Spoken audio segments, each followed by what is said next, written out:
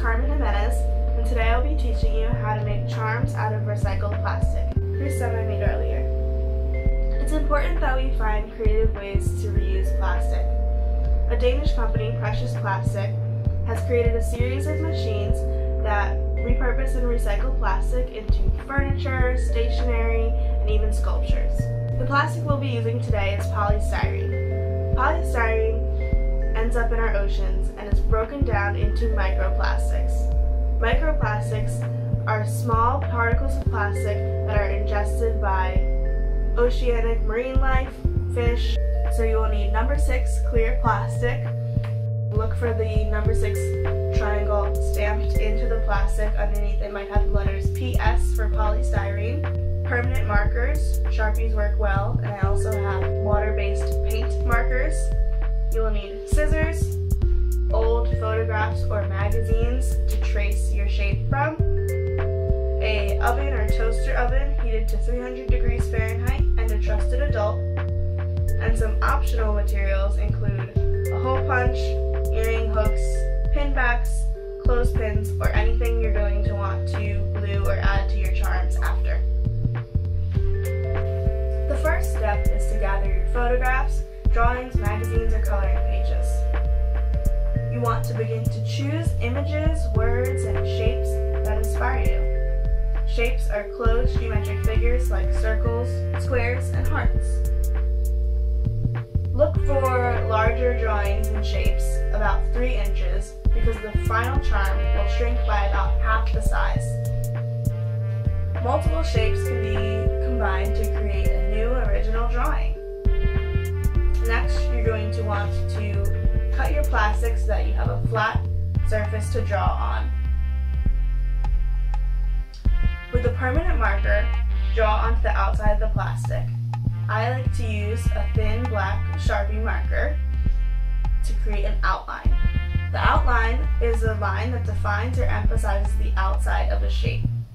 The next step is to color the image onto the plastic using colored permanent markers or paint markers. This is where you get to add your own style to the drawing that you traced.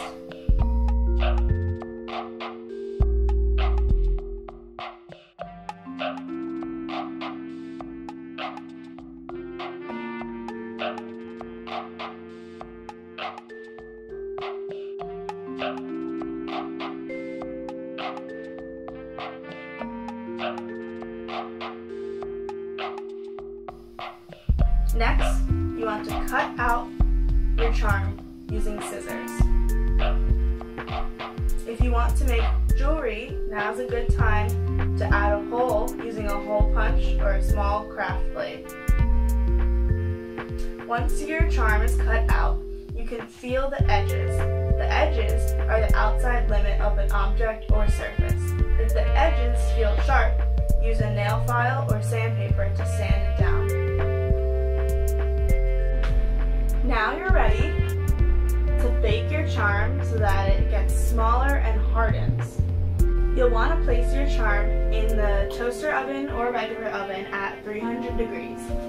You're going to need a flat surface to place your charm on.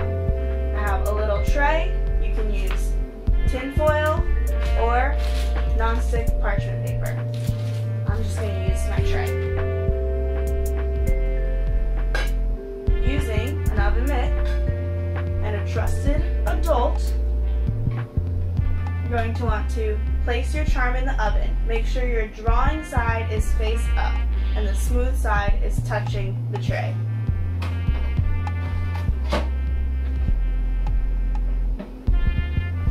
Once your charm is in the oven, it shouldn't take any longer than 5 minutes for the charm to curl up and then flatten back out again. The reason the charm curls up is because the outside edges are heating up faster than the middle. Okay, my charm is just about done. I watched it curl up and flatten back out.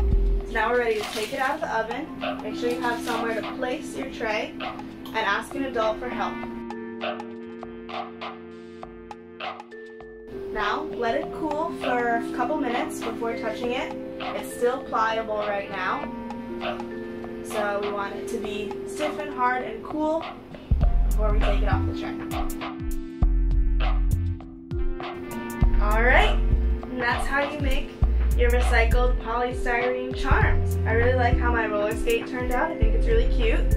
Probably gonna add it to something like this mini clothespin so I can hang photos in my room. You can also add it to little hair clips, or you can punch holes into them and make them into necklaces. Add some little pin backs so you can wear it on your shirt. The options are endless.